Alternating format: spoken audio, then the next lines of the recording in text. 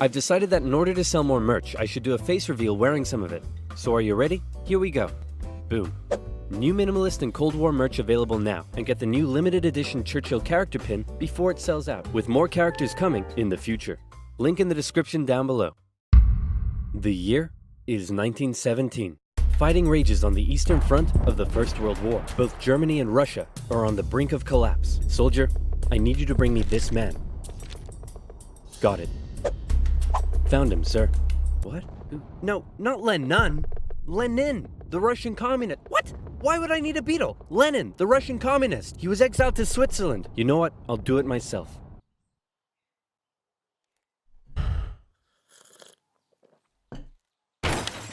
Who wants to start a revolution?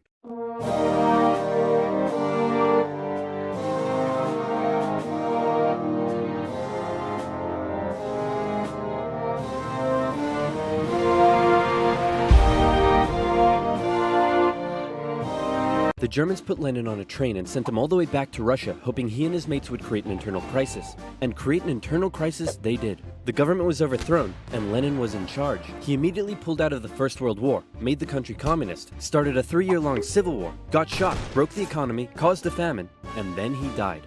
On his deathbed he said, "Hey man, tell whoever's in charge of giving people jobs not to let that jerk Stalin become the next leader."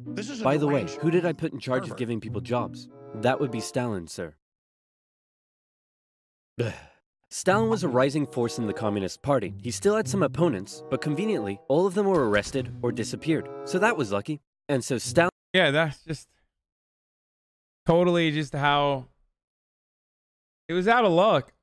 That's how that happened. It was just pure luck. He implemented his 5-year plans, which transformed the country from an agriculture-based economy to an industrial one. And like Lenin before him, he reigned with terror. Anyone who dared criticize or oppose him would either be killed or left to rot in the horrendous Soviet work camps. Then a short man with a silly mustache tried to take over the world, punched the Russians all the way to Moscow, and then the Russians, with some help from their faithful ally, the Winter, punched them all the way back to Berlin. At this point, being allies, America, the UK, and the Soviet Union were good chums. They held a couple of conferences near the end of the war to decide what would happen next. Hey Stalin, after all your trials and tribulation, you must be pretty happy to be standing here in Berlin. Tsar Alexander made it all the way to Paris. Just give me a second. Hey man, I think something's up with Stalin. I know, right? What should we do? Shall I tell him about the bomb? Yeah, tell him about the bomb. That will scare him. So, we got this crazy new big A-bomb that can destroy an entire city in one go. Yes, my spies told me already. Oh wait, I meant to act surprised. Wow, that's amazing. He already knew. How?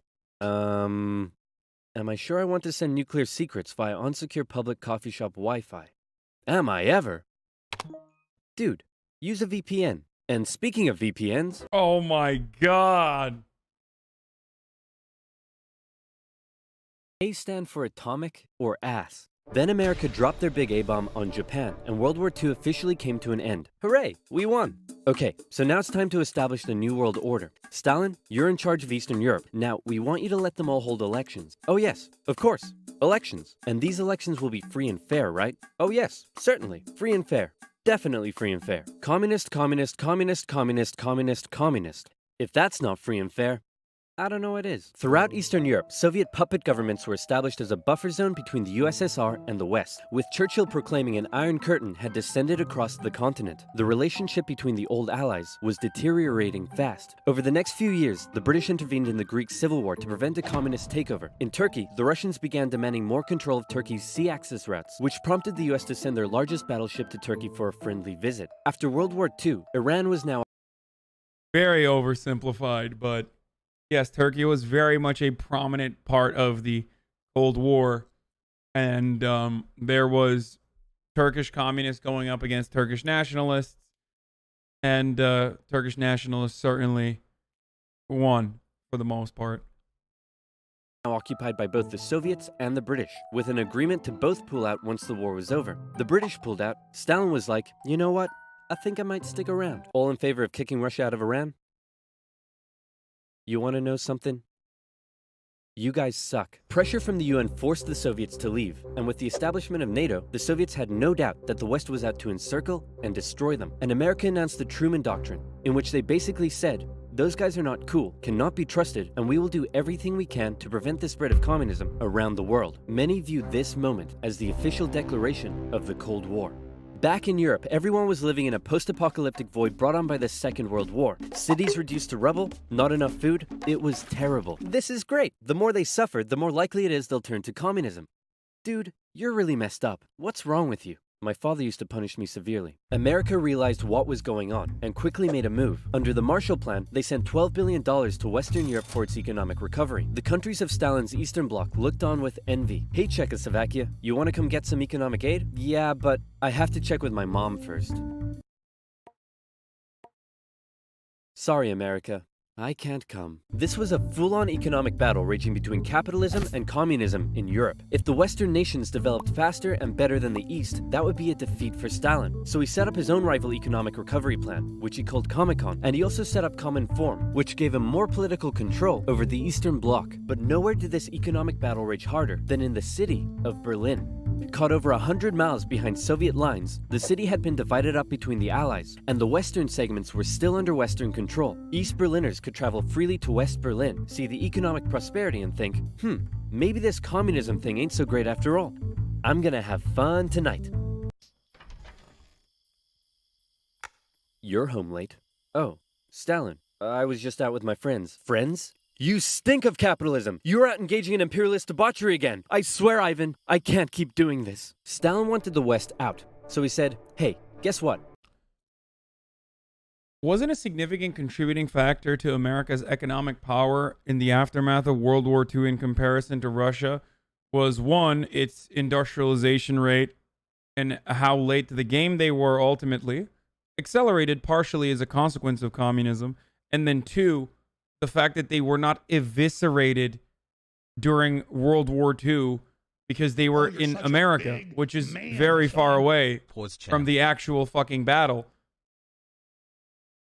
And therefore, the capitalist America had more economic power to help out people through, or to, you know, do a little bit of redistribution, I guess.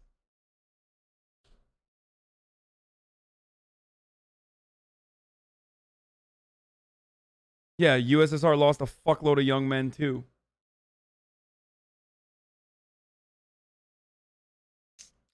I'm blockading all of your supply routes to West Berlin. What are you gonna do about it? I suppose we'll just fly the supplies in.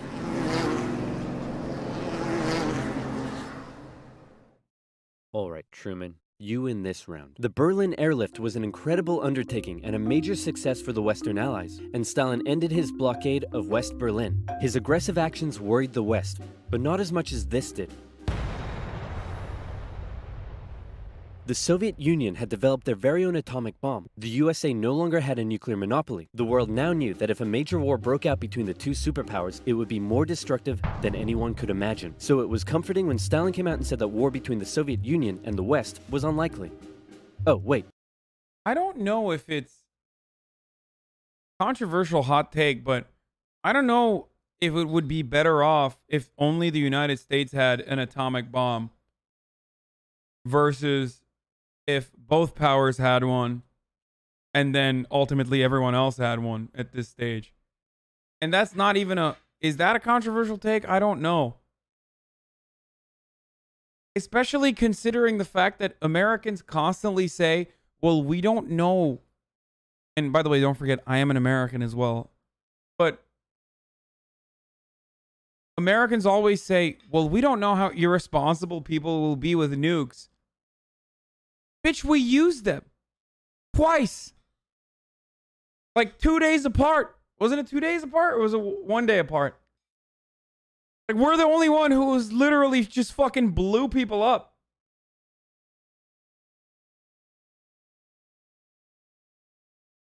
Three days apart? Like, we're the only one who literally directed it at someone. I would say... Yeah, I would go so far as to say if there's an irresponsible nation who definitely shouldn't have nukes, it's us.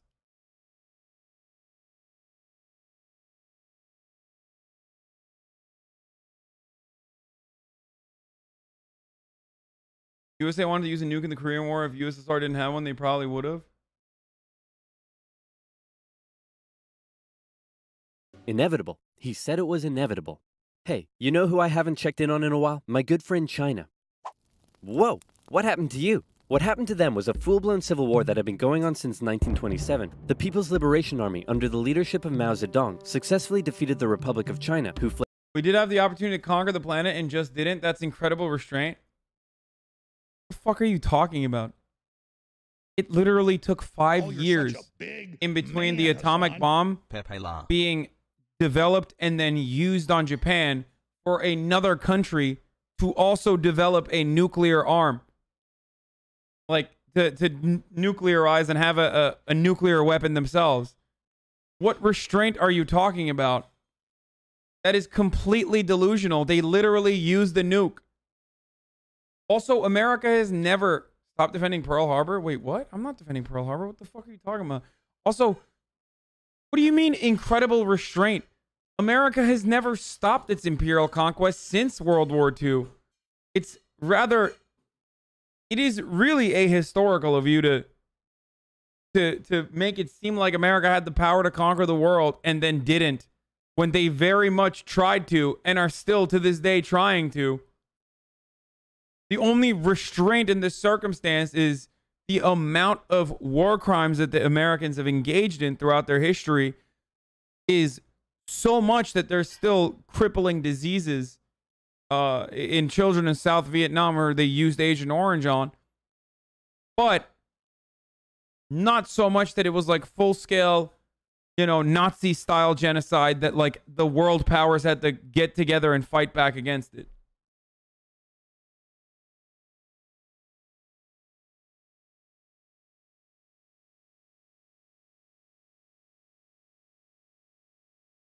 Fled to Taiwan. The now communist China and the Soviet Union signed a mutual defense treaty. This was terrible news for the West. But wait, there's more. After the Second World War, Korea was divided along the 38th parallel. In the north, the Soviets set up a communist regime. In the south, America set up an anti-communist regime. Both were led by very sweet-looking old men, but don't let that deceive you. They were both ruthless dictators, and both dreamed of reuniting Korea under their own regime. Now that he had the bomb, Stalin was feeling a little more cocky, and he finally gave Kim permission to attack. The North launched a surprise invasion of the South on June 25, 1950. With Soviet aid, the North Koreans steamrolled through, taking Seoul in just 3 days and replacing one ruthless dictator with another. The UN were freaking out and quickly created an emergency force made up of troops from 16 countries to defend the South. The West still held Busan and made landings at Incheon near Seoul. I bet the police wear sandals where half of your chat lives is a fucking incredible take. That's beautiful, dude. The way that you describe the situation, of like how the rest of the world operates with their police forces and how they cannot recognize how America works, it's poetic, dude. No, that's not an own. Wait, was he trying to say that as like our police force is badass? People are tired of women. Because I thought it's way more badass that their police forces wear fucking sandals, as in like the implication there is that they're not as violent and militarized as ours. Like I took that as an own on the United States. Oh my God. Oh no. Oh, that's so funny. I literally thought that's accidentally left. Yeah, I was like, I loved it because I thought he was being like anti-American and like, or at least saying that like American police force is psychotic. My police force doesn't carry firearms. I also can't remember the last time I heard about police brutality in my country either.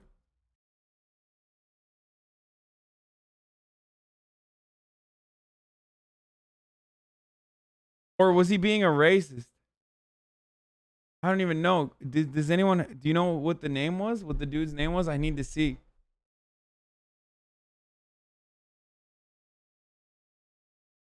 I don't remember what his...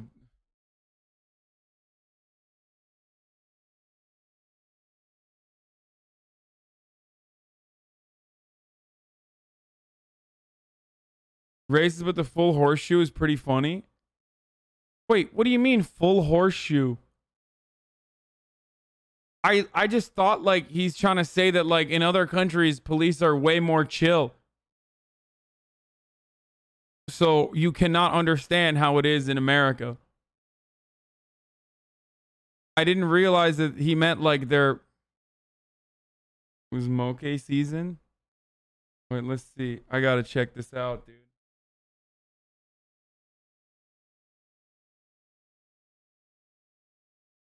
Wait, what the fuck? Why can't I?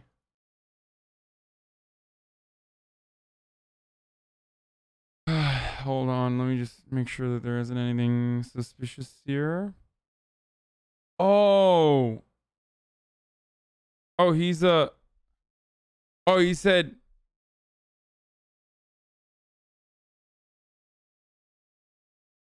don't you get your hands cut off for stealing in the Middle East? Can you translate for us? LMAO, shut the fuck up, dude. You have to swing the sword to make it work. Stop defending Pearl Harbor. I bet the police wear sandals where half of your chat lives.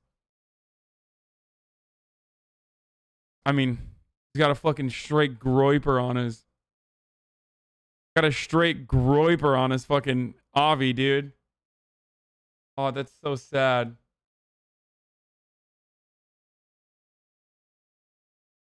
I too am a train simp, but I just sit in here and listen.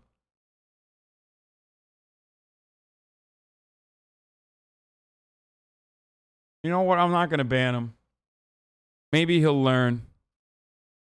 Instead of banning him, I'm going to keep him in here. I just want to take this moment to thank the Academy and InfoWars. You know what? I'm not going to fucking ban him.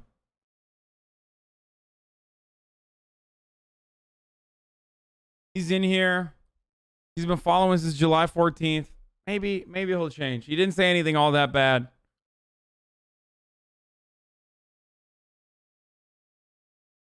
What's the difference from Pepe and whatever word you said? Groiper is the version of Pepe that usually far-right figureheads use on the internet. This is like the actual Nazi Pepe. This is a deranged pervert. 821 Pepe La.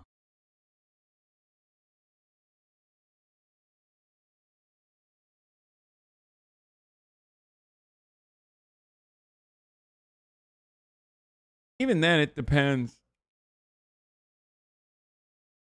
Oh yeah, that's not even a groiper. It's just a smug Pepe. I don't know if it is a smug Pepe. It seems like it's...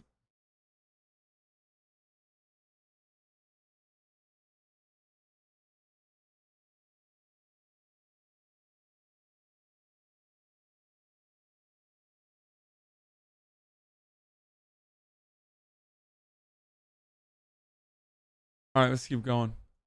Maybe he'll They pushed the North Koreans out of Seoul, replacing the ruthless dictator that had replaced the first ruthless dictator with the same ruthless dictator that had previously been replaced by the new ruthless dictator.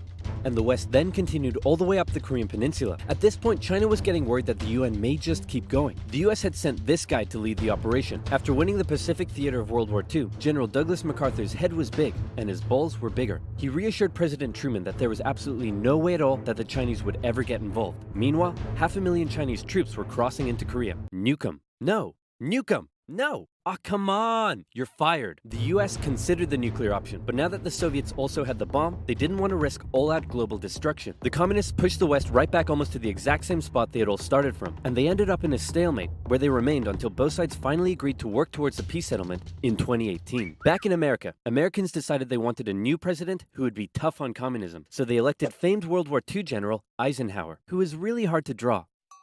It's 1953. Hey, Stalin. How you doing? Oh, he's dead. He had a cerebral hemorrhage and his reign of terror kinda came back to bite him in the ass because he had imprisoned all of his best doctors and those that were left were too terrified to treat him.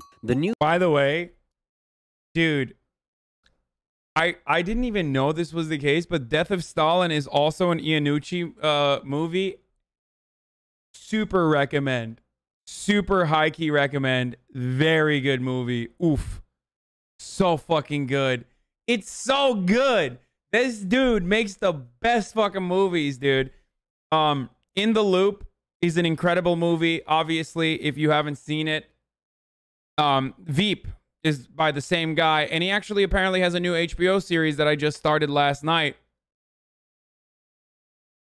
But yeah, Iannucci, everything he touches is fucking gold.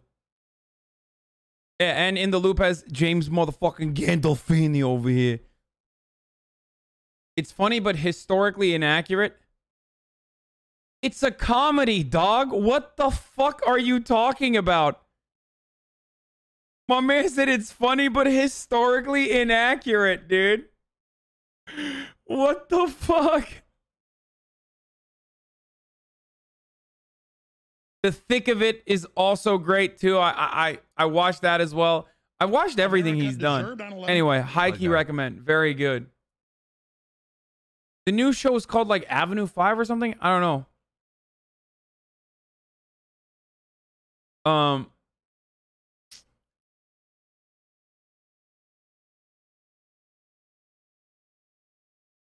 It's not very good. The Avenue 5 one is not that good. Is Avenue 5? It's not as good as all of his other shit, but what is this? Quick one for the Italians? Hey. Where is it, Hasan? Where's the gabagool? Hey, where's the freaking gabagool? You motherfucker. You motherfucker, huh? Don't make me get the... Hey, I'm walking here.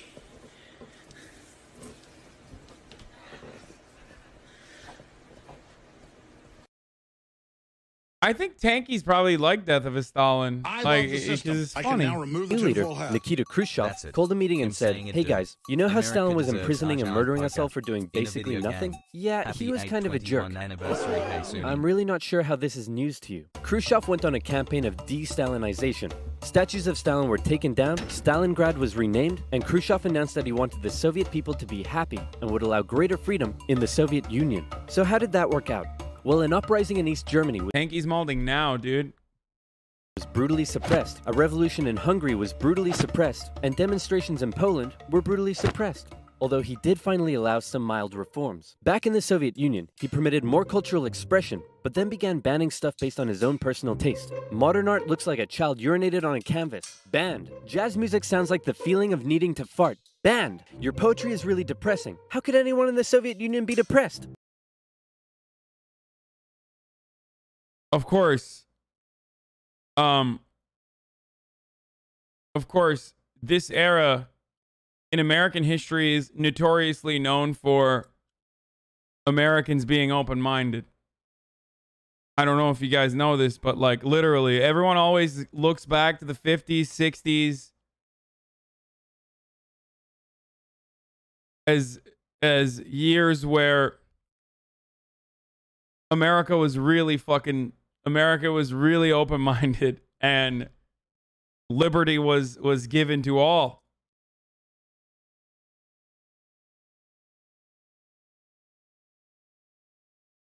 Freedom in the Soviet Union. So how did that work? Wait, my man said that's not what the video is about. Yeah, that's not what the video is about because it's low-key one-sided. This is not a justification for violently purging people or violently fucking squashing protests. It's not. It's bad when the USSR certainly did it. But it's one-sided because it literally doesn't show during the Cold War what the fuck was happening in America. You can't say it's whataboutism if it's literally about the Cold War. What the fuck?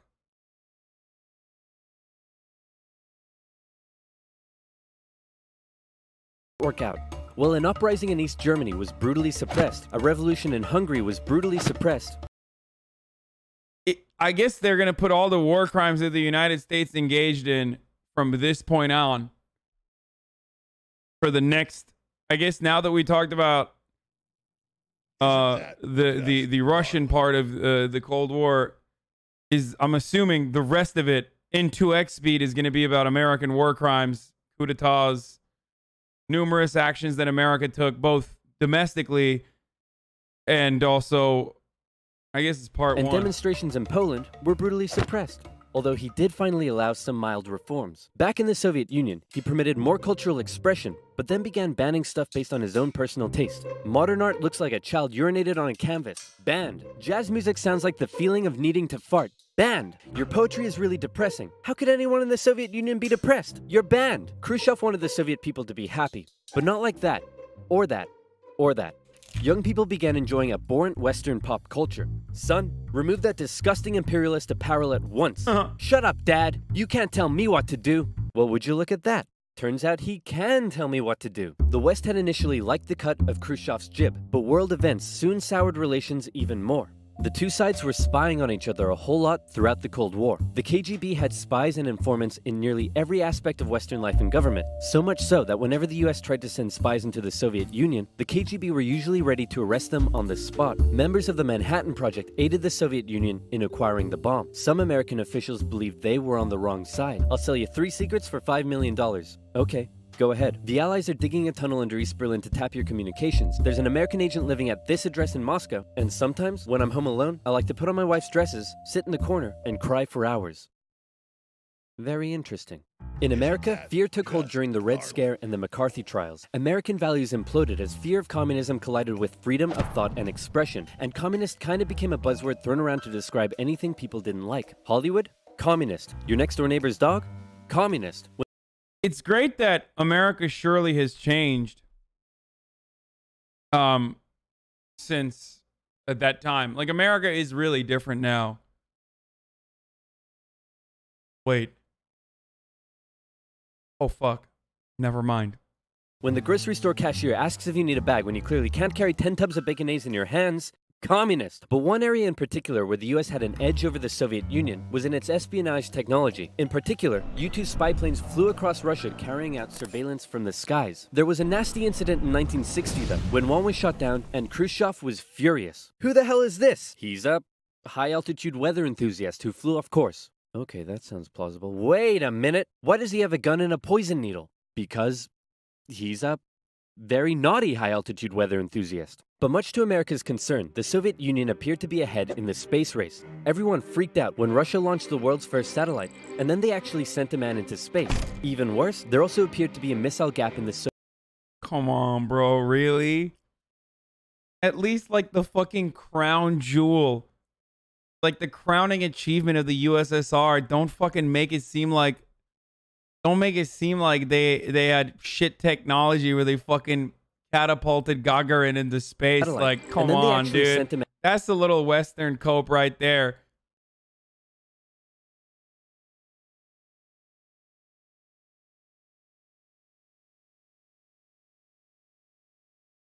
That's definitely some cope.